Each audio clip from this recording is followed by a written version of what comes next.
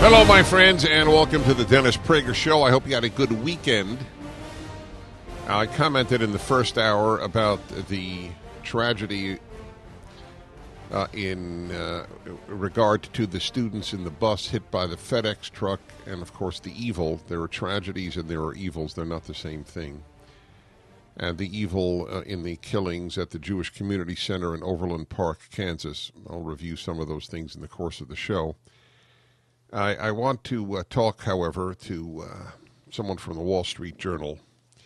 In fact, he's not just someone. He's reported on energy for it. He's the senior energy reporter for the Wall Street Journal, Russell Gold. And there is a news item. He has a book out, The Boom, How Fracking Ignited the American Energy Revolution and Changed the World.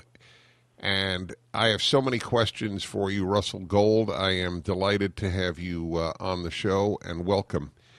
Thanks so much. I'll try to give you the answers, what answers I have. Okay. Did you happen to see this brand new news item? Ohio, this one is from the Los Angeles Times, but Ohio finds links between fracking and sudden burst of earthquakes? Right. Yeah, I did see that.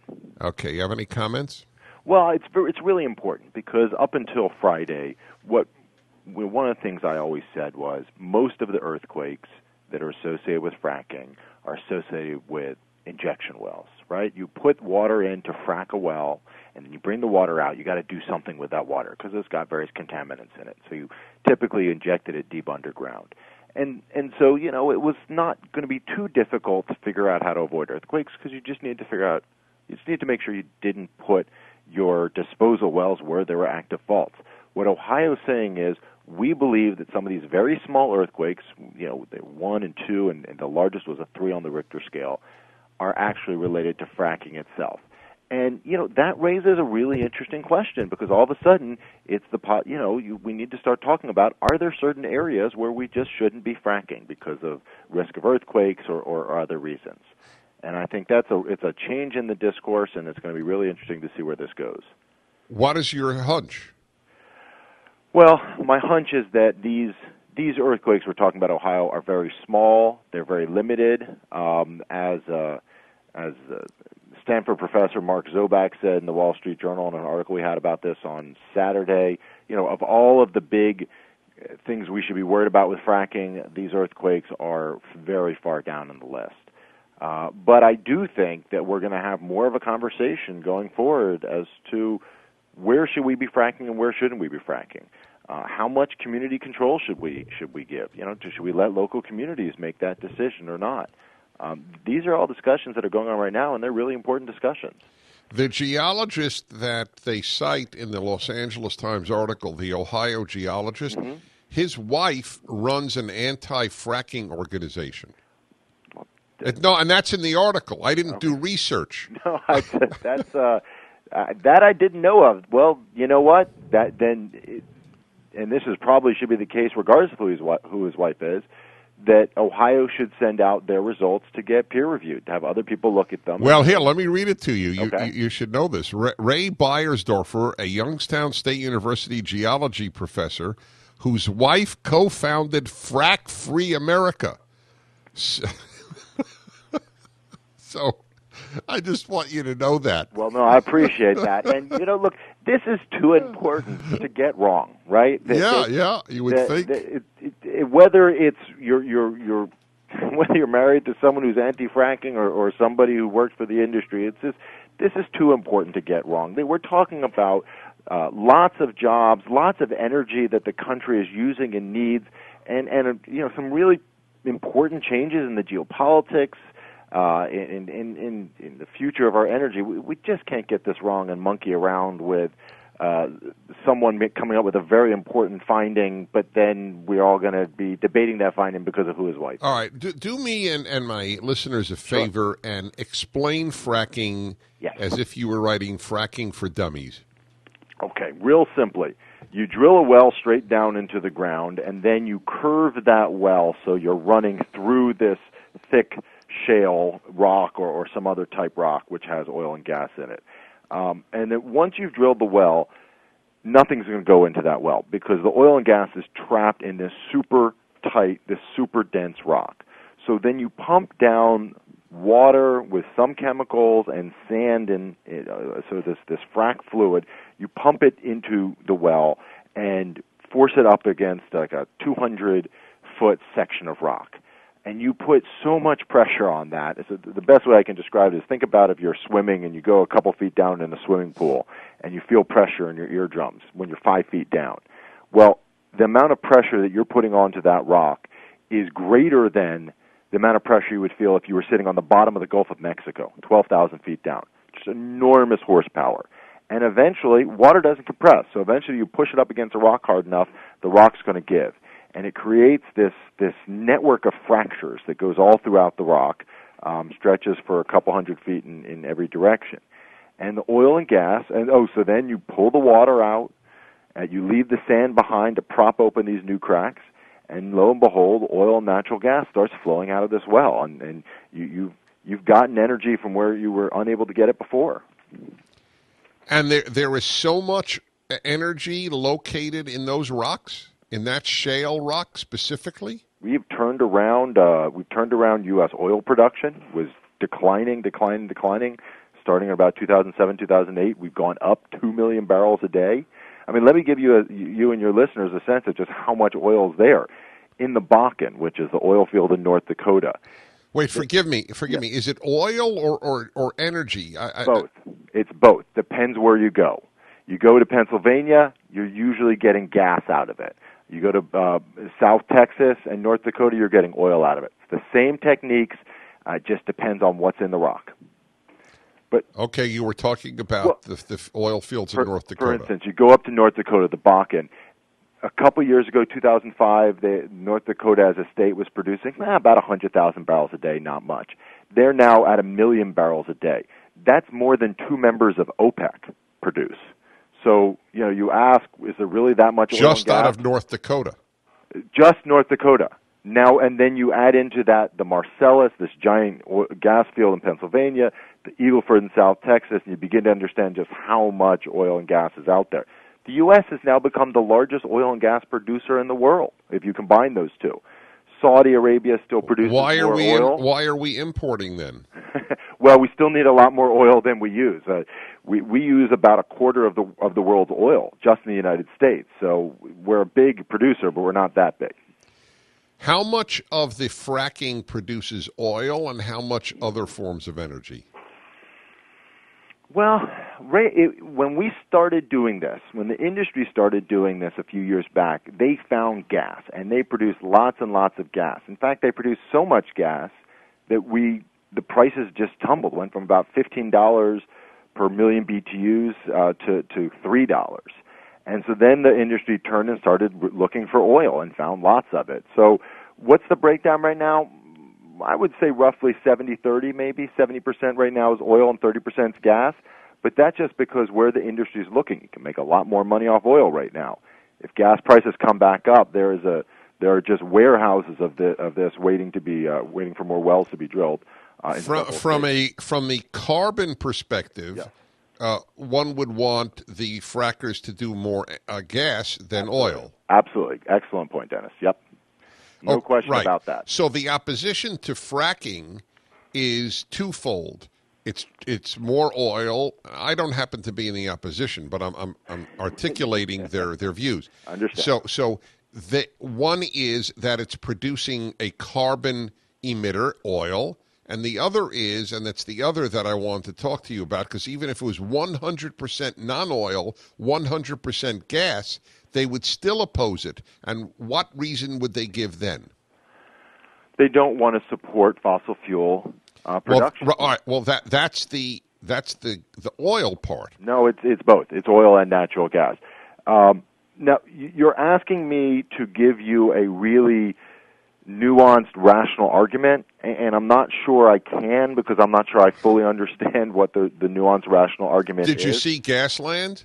I did see Gasland. Look, it's been a couple of years. It's not something I watch. No. But because there's a fantastic response to it in the documentary Frack Nation.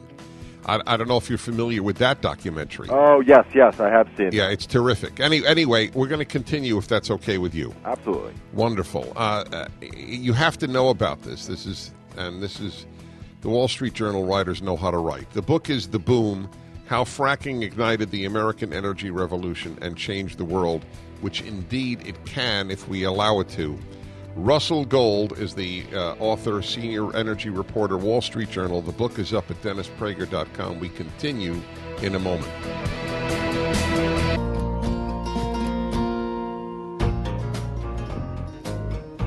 Hello, everybody. Welcome back. I'm Dennis Prager, and a good Monday to you all. You all hear about fracking. It can change the world for the better. And that is what this book is about. The Boom: How Fracking Ignited the American Energy Revolution and Changed the World. Russell Gold is the senior energy reporter for the Wall Street Journal. It's a pleasure to talk to you, Russell. So you explained very clearly, it was very helpful to me as well, what fracking is, and this ratio, 70% is for oil, 30% is for gas, but that's because oil prices are higher, so it's more profitable. Exactly. Now, and then I began, for those just tuning in, asking about the earthquake issue. Prior to this earthquake issue, what was the objection of the anti-frackers? Well, it really begins talking about water. The first thing you hear is a lot of talk about water. Then when it became clear that there were just, we weren't talking about water wells everywhere going bad, that these were very limited instances, and it was fairly easy to wrap our arms around and fix. Then you heard a lot about air emissions, and now you're hearing about earthquakes. So there's been a sort of a moving target being placed on fracking by many of the fractivists and the people who oppose it. Right. Well, what's wrong with the water? I don't follow. Well, there had been some instances in Pennsylvania where water wells, these are rural water wells, had suddenly gotten methane in them, gotten natural gas in them, or had other contaminants. And there were charges that, fracking itself was causing the problem. The answer is no. Fracking isn't causing the problem. If you build the well that you're going to be drilling down into poorly, well, yes, you might create a pathway for some chemicals or some contaminated water, briny water maybe, to come up the backside of the well. So there's been there is and continues to be a focus on building wells properly, making sure that wells have good integrity so that doesn't happen. Okay, exactly. That's what it would seem to me. Now, it would seem to me as well that fracking alone could solve our energy needs. Well, fracking has done a remarkable job on a number of fronts. We talk about oil independence or energy independence. We're probably never going to be independent, cut off from every other nation in the world. But that's okay. I'm not sure we'd want to be. What all this increased energy production has meant is that we're no longer dependent on any one nation. No one nation can sort of bully us, bully the United States, or influence foreign policy by threatening to cut off the supply of oil or gas, because we're making enough of it. So we're importing less and less, and that's a positive development, really. And there's a certain amount of independence in that by itself. If you're no longer dependent on any one country, if you can tell that country, well, we're not going to follow what you're telling us, we can go somewhere else for the oil and gas that we need. That gives you a lot more options in your politics. But what does prevent us from being fully independent? Well, we're not quite. Oh, what does prevent us? Well, yeah. we use absolutely enormous amounts of oil and gas, and in terms of oil, I haven't seen any real forecasts that put us at independence any time in the near future. We have such a tight relationship with Canada. It's not clear why we'd ever want to be independent from them. No, that's fine. I'm happy to be dependent on Canada. Okay. Yeah. North America? Yes. We want to talk about North. Yes. Well, North America, that might be realistic in the next next 15, 20 years. Is Canada getting so much of its oil from fracking? Not so much, although it's getting a lot of natural gas from fracking. So it has started fracking, and there's a whole area out in the western part of Canada where they're going back. This is an old oil field, and they're going back in and fracking it and finding out that this oil field that they thought was played out has natural gas. Now, you talked about prices. If we replace Russia for Western Europe as the natural gas supplier, the prices will go up. Yes, if we start exporting a lot of natural gas, no question, prices will go up. And that's why there's a very hard. I was in Washington D.C. a couple days ago, and there's a big debate going on in D.C. as to how we should use all this gas. Should we export more of it? Should we use it to power manufacturing, build a lot of petrochemicals? What should we do with it? That's an argument and a discussion I think we're going to see play out a lot over the next 12 months. I can tell you there is some good news, though. When the United States produces more oil and gas, and written articles about this, the volatility has gone away. These sudden $20 price swings in oil have gone away because we've essentially we're not so tight anymore in this global oil picture. I mean, a few years ago, 2005, 2006, we'd have a hurricane come through the Gulf of Mexico and knock out 1 million barrels a day, and we just didn't have the spare capacity globally, and prices would go way up.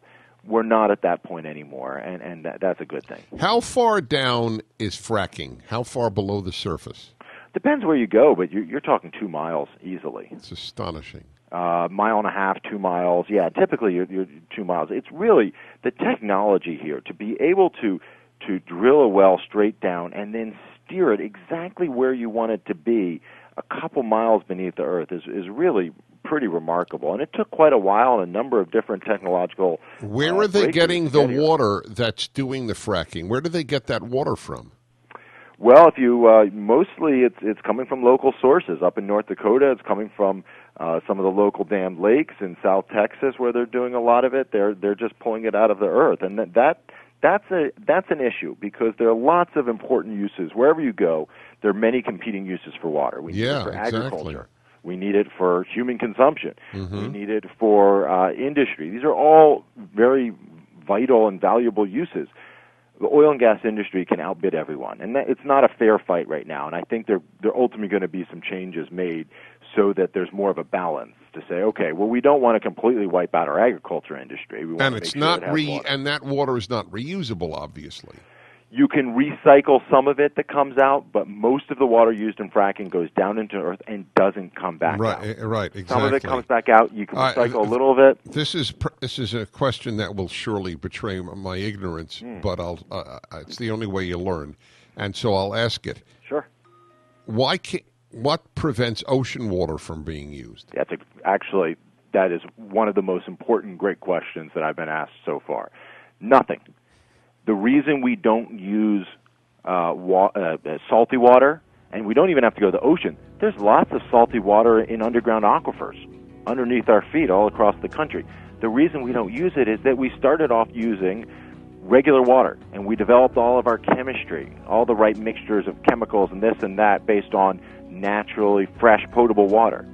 Now we're moving into brackish water. And insisting that you use brackish or salty water, I think, is a great common sense response to what's going on. Well, you're a common sense man. Folks, the book is The Boom, Russell Gold. I hope to speak to you again. Thank you, sir. Thank you.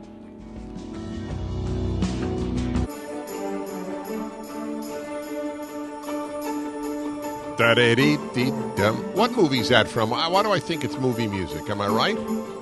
It's not? Oh, it is classical. Oh, Lieutenant Kijus Suite by Prokofiev. I knew it.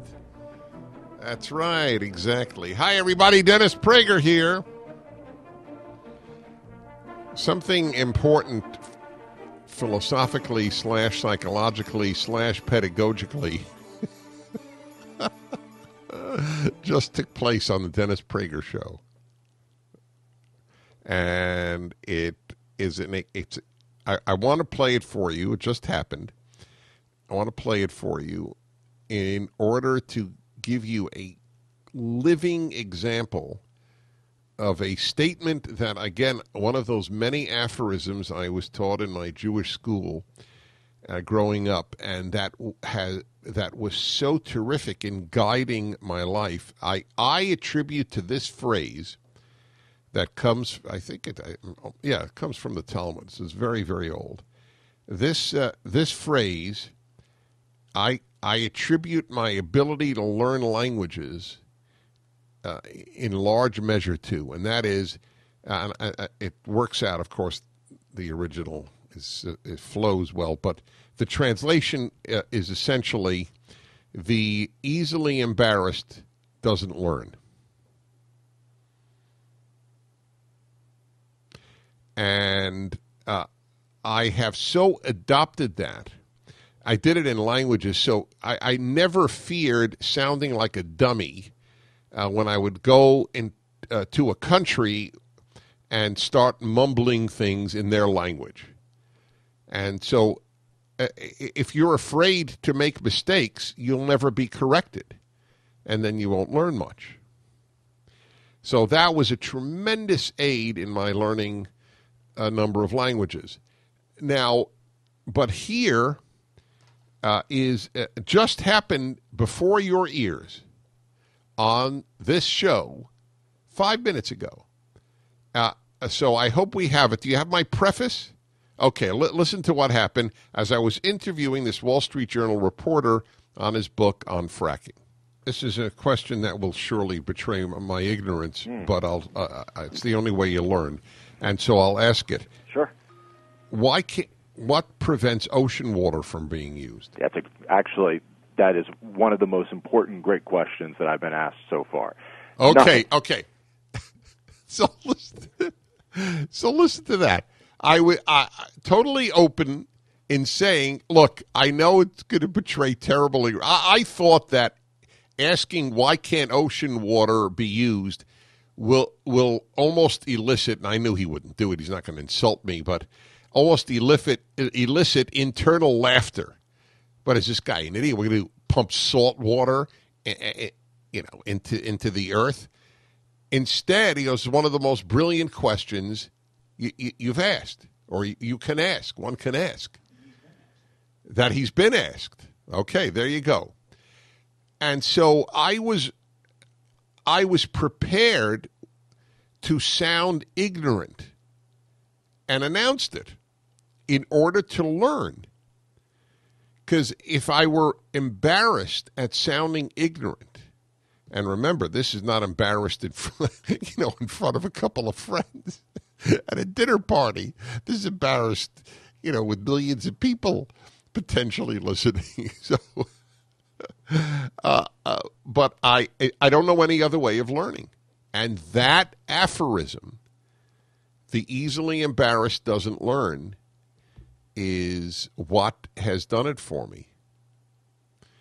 And so I just wanted to use this as a learning opportunity for all of us to give you an idea. That's why on Fridays when I do the third hour and I say, call in on anything, and I often will add, what you think is a silly question may end up to be a particularly good one. I have never gotten a silly question from someone who thought their question was silly. I have gotten silly questions from people who pompously thought that their question was of extraordinary depth and wasn't. So just a learning opportunity here. The easily embarrassed doesn't learn. 1-8-PRAGER-776. We continue on the Dennis Prager Show.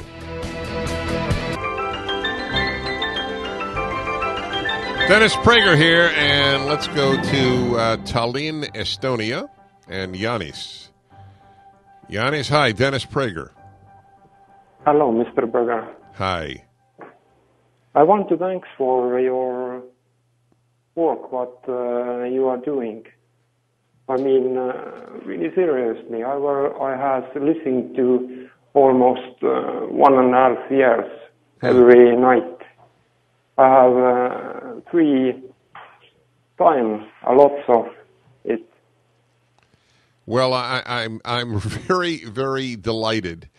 How let me see. How old are you? I'm 32 years old. 32 years old. And how did you learn about my show in Estonia? For my mobile phone. Your mother's friend? No. not my mother's friend. I learning from in internet. I was I'm watching sorry. in your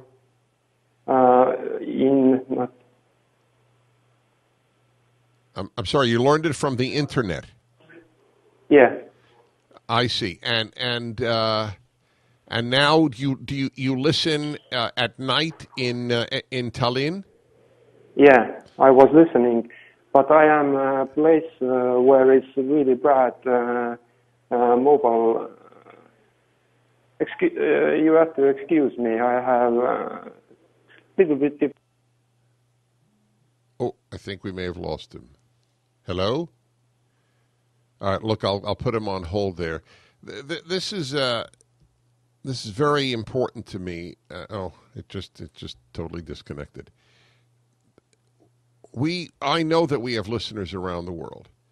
This is the new world we live in thanks to internet.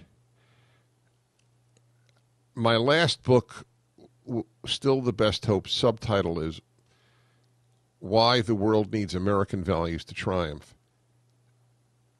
When somebody calls me, a relatively young person from Estonia, and say that they listen, it brings optimism to my heart. And so that's the power. I mean, look, as you know, we get calls regularly from Canada, but we get mail from around the world, and same with Prager University. Okay, that's good. It's a very healthy thing. I've never believed that the values that many of you and I stand for are confined to Americans. It'd be a very odd thing. Americans are no different from anybody else. So either what I have to say is relevant to everybody, or it's not relevant to Americans. It's got to be universally. These values have to be universally applicable. If big government is bad for Americans, then it's bad for Estonians. Right? Just to give one of many examples. If God is necessary for there to be an objective good and evil, it can't be just applicable to America. It's got to be applicable to Estonia too. All right, Yanis, thank you. I'm sorry that somehow we got disconnected, but I want to send me an email. I'd love to hear from you. There's an article in the New York Times which only professors could write. You know, a la the famous, or apropos of the famous line from George Orwell, "There's an idea that's so stupid only an intellectual could believe it." This is a co-authored article by Abbas Milani. He heads the Iranian Studies program at Stanford and is co-director of the Iran Democracy Project at the Hoover Institution, which is an institution that I love and I've been affiliated with. So it's a little depressing to read this. Israel Weizmel Manor is a senior lecturer at the University of Haifa and a visiting associate professor of political science at Stanford. And the title of the article is "Are Iran and Israel Trading Places?" And you got to hear the thesis of the article. Iran is becoming secular and democratic, and Israel is becoming a religious theocracy, which of course is redundant. A theocracy is religious, but a theocratic non-democracy. How is that? And I guess you got to believe you have to either have the ability to be a prophet, or you have to be a professor to write this. The optimism with which they regard Iran is quite breathtaking. Even if Iran's supreme leader, Ayatollah Ali Khamenei, is still opposed to reforms, it appears that some officials inside Iran have finally realized that continued intransigence and bellicosity will beget only more sanctions and catastrophic economic consequences. What does that mean? What does that mean? The issue, it skirts the whole issue. The whole issue is, will Iran give up its pursuit of nuclear weapons because of sanctions and their catastrophic economic consequences? The answer is no. They're not giving up their nuclear weapons. Israel's secular Democrats are growing increasingly worried that Israel's future may bear an uncomfortable resemblance to Iran's recent past. Iran's recent past? You mean Iran has stopped being a theocratic dictatorship? Oh, it gets worse. I'll be back in a moment. I'm Dennis Prager.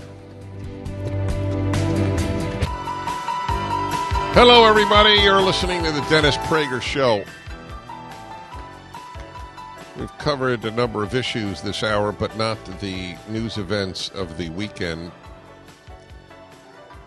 because I covered them at length in the first hour. But I just do want to remind you that I will again, and I want to remind you about Prager-Utopia, the ability to hear all of my shows when you want, any way you want. It's $5 a month on a subscription, and as I always say, $5 more than free, huh? Great Passover present. That's right. Could be done right now. How many people give Passover presents? Okay. This is one of the rare moments where the living martyr is flipping out. You must understand. You feel like you want to sell your stocks. I don't think I own any stocks, but that's how you feel when he starts flipping out. It's an Easter gift. Who gives Easter gifts? The same people who give Passover gifts. The same proportion. All right. Okay. He's flipping out. Okay. Anyway, I just want you to know about that. But I will address the issue. I had mentioned a number of things with regard to the killer in Overland Park, Kansas. And when did I play the gentleman come? Or when did I say it? Was that last hour or this hour? That was last hour. The police chief of Overland Park, Kansas, referred to the murderer as a gentleman, and I'm not attacking the police chief. He has a lot of more serious problems, but news reporters do that too, where a murderer is referred to as a gentleman by a news reporter on the scene, and it is an example of, as I said earlier, of the ear not hearing what the mouth says. Why would you call a murderer a gentleman? Is that the word for every person? Every man is a gentleman? I think it's a fear of making a moral judgment, period. It's when the New York Times announced so many years ago, I would love to find that they were going to call even criminals Mr. It used to be that they were referred to in news pieces just by their last name, but not Mr. We're afraid to make judgments. Except people do make judgments. The irony is that the same people who do that do make judgments. Usually they're the wrong ones. So I will review some of the weekend and got a lot more to talk to you about. You are listening to The Dennis Prager Show.